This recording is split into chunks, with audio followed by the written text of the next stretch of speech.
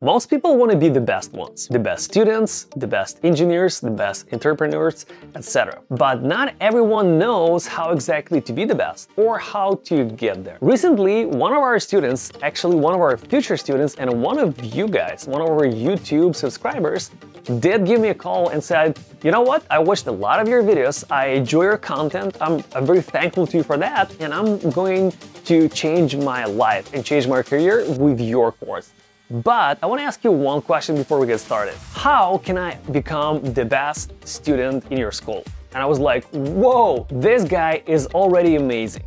And by answering his question, I pretty much answered the question, how can you become the best QA engineer in your company? So I think this video is going to be very helpful to all of those who are already working as the QA engineers and for those who are planning to become one soon. And by the way, don't forget to hit that like button and subscribe to this channel so you could thank this guy for sharing so much useful content on YouTube. And also, I'm going to leave links for our Instagram and Telegram communities below this video, so you could join them and you could learn about all of the perks, updates, discounts about our school and courses. My name is Sergey Kromchenko. I am a QA engineer, lead manager, and a senior engineering manager of SDAT in the past. I've been in the world of QA for about 10 years. Lately, I've been mentoring and preaching QA for about 6 years. I helped hundreds of people to become QA engineers from scratch or to improve your existing skills. So if you guys ever have any questions about software quality assurance or how to become QA engineer or how to find a job,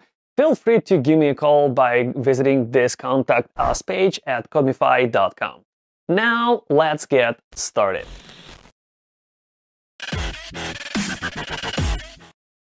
Let's think about this process in 3 pieces: before the course or before the QA job, after you received an offer. Second one, during the course or during the job. And the third one, afterwards. So, first one, pre-education or before you get started.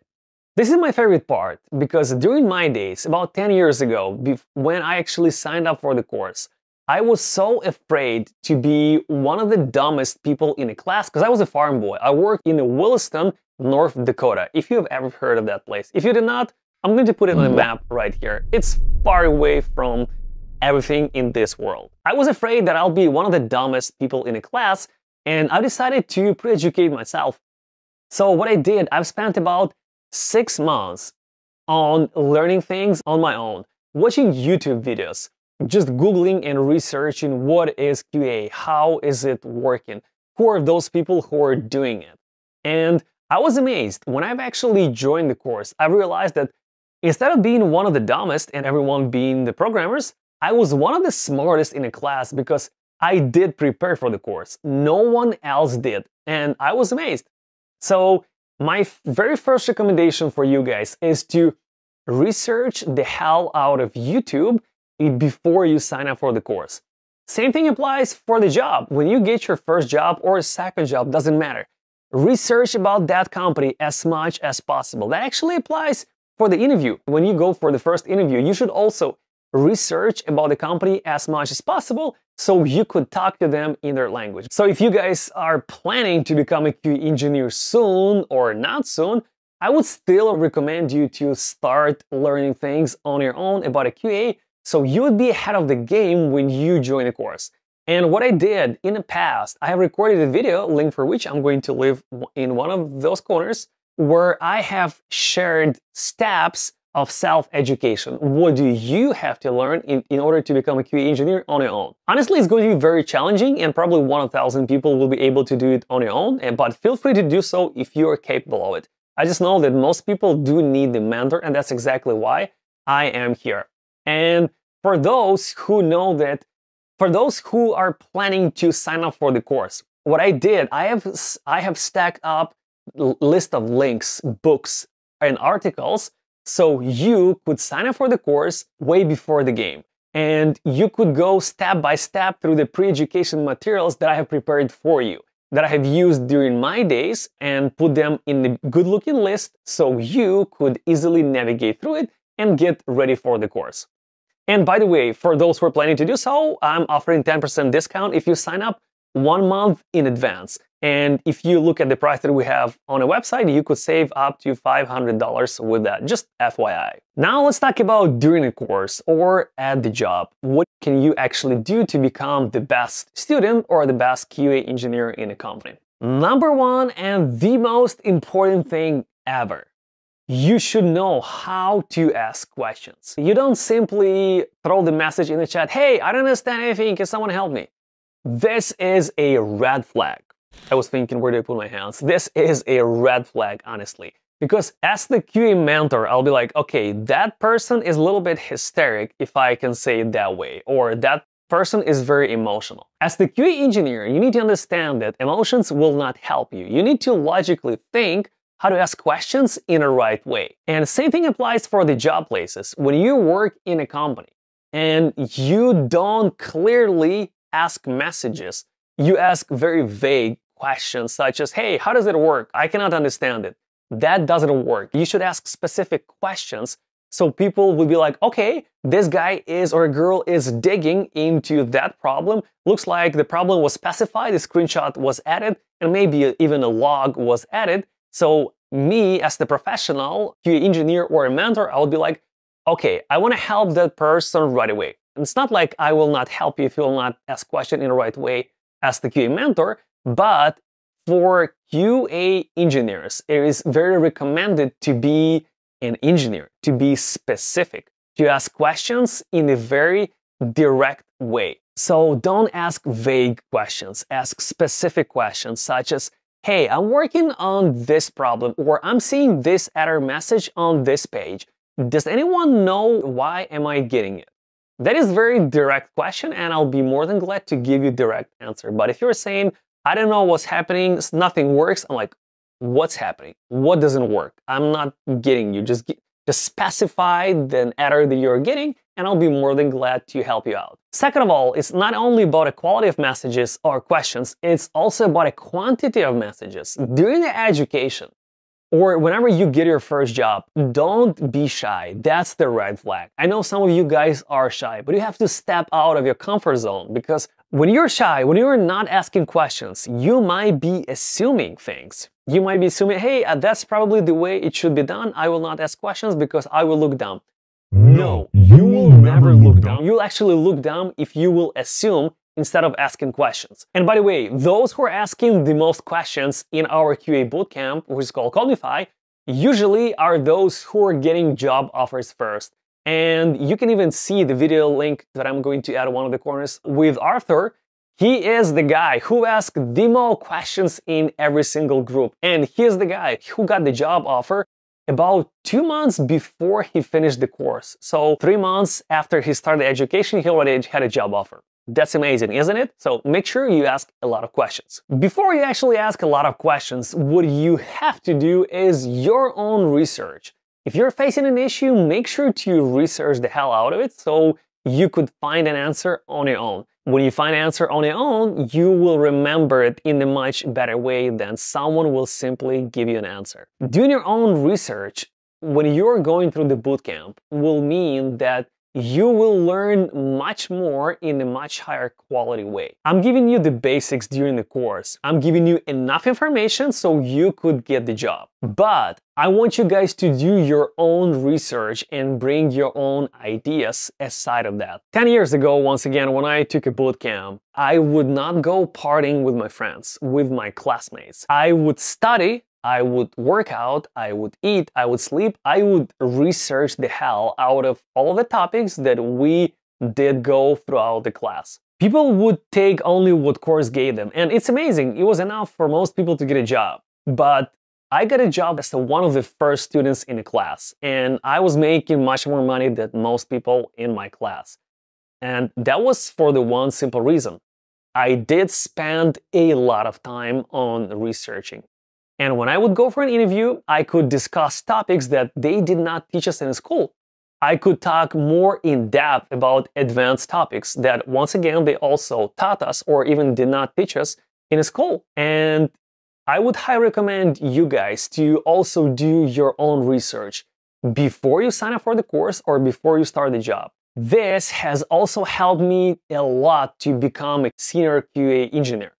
senior QA automation engineer, lead manager, and a senior engineering manager of SDAT. You know how? Well, that was simple. I was researching a lot. Whenever I would have a topic to dig into, whenever there would be something new for me to learn, I would research the hell out of it. You know what? I'll tell you something that I should probably have not told anyone, but it's only between me and you. When I was working as the QA automation engineer, I once got the challenge from my manager. That guy did not like me. And he told me that, you know, here is a task for you for the next month. He told me to do something that I have never done before in my life. And we had no one in the company that would have done the same thing. You know what I did?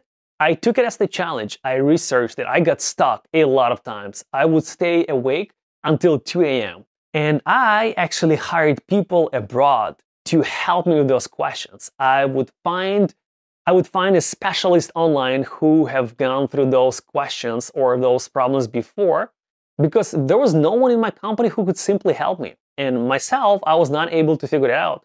So I've hired a person to get through a specific problem. That person helped me out. I got through the problem, and then I was building up momentum after that on my own. And I did make it happen. I did finish the project that guy gave me. So this was a quick motivation for you guys and an example of what doing research could mean even when you have a job, not even when you are studying, and how it helped me to grow as fast as you can see on my LinkedIn profile, link to which you can also find right below this video. Lately, we do get a lot of calls from students or from people on YouTube who saw us and who already finished other courses or other bootcamps, and they were not completely satisfied. Some of them said that they were not able to talk to mentors live during the webinars. They could only send the messages in a chat, and they would hope that those questions would be answered. Some of the people said that the mentor did not even show the face during the webinar. Some people said that they were not able to see who are those students on the other side of the screen in a Zoom call. They would only work on their own and they would ask mentors direct questions. There would be no one to sync with except the mentor. And that sucks in my opinion. And we take a different approach at Codemify. We make sure that people can sync together. We meet and greet everyone. We allow everyone to talk live during the webinars, not only to send messages. We make sure that people sync together. We make sure that you find your buddy. We make sure that you guys are jumping on the calls separately from our live webinars, so you could discuss materials. That's exactly what I did 10 years ago when I went for the bootcamp. That was actually on-site bootcamp. And after every single, not webinar, but study day, I would grab people. I would take them all to Starbucks. I would gather them, buy them a coffee and a donut, and I would discuss everything. What are the test cases? What are the user stories? How do you see them? How do you visualize them? How do they look like in the startups? And people would throw different ideas. There were some people who worked in startups before, and they would say things that I did not even think about before. So that was hyper helpful to get a complete understanding, because sometimes mentors would not be able to answer, or they would be rushing through the webinars. It's the same thing as you would study with your friend. You would jump on a call and you would discuss materials with your friend, right? Whenever you go for any bootcamp, any course, make sure that you find a friend in that course and you become a buddy of someone, and you guys would jump on calls on a daily basis, because you can help with each other in English, you can help with each other with the JavaScript, we can help with each other with the interview preparation, which is one of the most important things that you have to get prepared for when you are going through the course. When you are in the job space, when you got a job offer and you're in an office or virtually working with someone, make sure to get a lot of connections. Make sure to be a friendly person and become a friend of QA engineers, dev, designers, product managers. Doesn't really matter. Get as many friends as possible. That increases or expands your network. In the future, when those people will switch the job, and they will, trust me, and they will get a notification that their company is looking for a QA engineer, and they'll be like, I remember Sergey, he's the cool guy that used to work with me. Let me recommend him. Let me actually ask him if he wants to change his job, because maybe he can make more money. And they will reach out to you. So make sure to use the network. Network is one of the most powerful things in a job search. Trust me. So I highly encourage you guys to make sure that you bring your buddy or you bring your friend or you actually find a friend in a course. And that's exactly why I actually give 25% off if you guys come together. If you sign up for a course and if you bring a friend or you just bring a random person who wanted to sign up for the course and you say it's your friend, you both get 25% off, which is pretty much a $1,000. Just FYI. So there's one more thing you can do during the course to be the best student. You can simply follow our guidelines. This is something very basic. You might even laugh like, why are you even saying that? Most people don't. Most people simply don't follow the guidelines. Most people simply don't do the one tiny magic thing that takes about a day to do so that increases your chances to get a job by about 40%. That's insane. I've been recommending most people from who finish our school to do that thing. You know how many people did so far? 2 or 3. That's it. And those people got jobs. Whichever bootcamp you pick, doesn't matter if it's ours or not. Make sure to follow the guidelines of your mentors because they are there for some reason. So make sure to utilize their knowledge that you are actually paying for or planning to pay for. Alrighty, and the last part. What do you gotta do after you finish the course or after you are done with your job? One of the first things that I recommend to everyone is, for those who are in the bootcamps, actually in our bootcamp, is to join our monthly webinars, during which we discuss a lot of things. We discuss improvements in a job search, improvements in the strategies, we share more interview questions, we discuss how did people get the job and what questions did they receive. And also during those webinars, once per month for all the graduates forever. It's just like a lifetime membership. Sometimes I share new technologies or share new topics that I have recently started teaching. So if you were our students in the past, you will still learn things that I'm teaching new students. Same thing applies for the people who are done with the job. Whenever you're done with your job, whenever you're switching the job or you're laid off, after that, I would still recommend you to sync with your previous workers, whoever were your friends. Get them for a coffee or send them a message once in a while, ask them how they're doing. This will one more time improve or expand your network. And in the future, when that guy will hear about new position open up in our company, they will reach out to you. Trust me, if you are a good friend of theirs. And you can do also the same thing for them. Whenever you hear about a new position in your company for a dev designer or a product manager, whoever your friends are, make sure to refer them. Number 1, you might make money out of it. Number 2, you might help the person who will be thankful to you, and in the future, that person will help you out in the same way as you have helped them. And the last thing, I'm still a friend of some of the people that I was when I got my second job offer. I worked with them about 8 or 9 years ago. And still, sometimes one of them will celebrate a birthday in Los Angeles. And guess who they're going to invite? They're going to invite me and their coworkers. We're still a group of friends. And I have referred 2 of them. They got job offers and I got bonuses. I made $2,000 of one of them and $5,000 of another one, because he was going for a director position of the QA director. Actually, he was my director within the last few years. Now it is the time for you guys to leave a comment below and tell me how thankful you are for all these tricks, or also tell me if they sucked and you already knew most of them.